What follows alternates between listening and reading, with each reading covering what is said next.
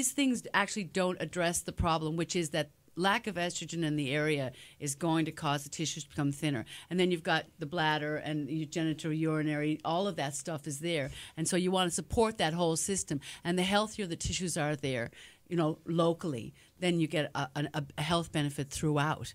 And I think that people are that is why we're trying to kind of promote the communication about it, because of all the things. That's the one thing. It's oh yeah, sure, that's a great idea, but I don't feel like it. It hurts. All of those things come up for women in their 50s and 60s, etc.